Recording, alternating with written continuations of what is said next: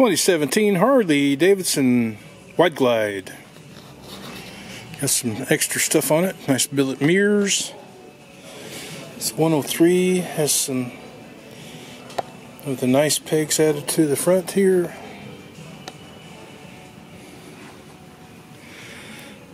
Not sure. I think it's black.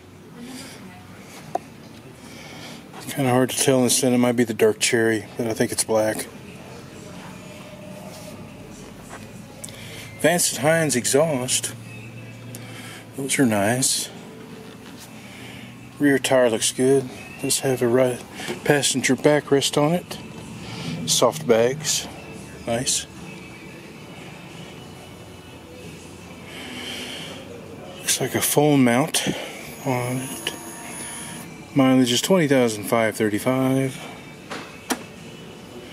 Windshield's pretty clear. Got a couple scratches on it, but not too bad. Front tire's in good shape as well.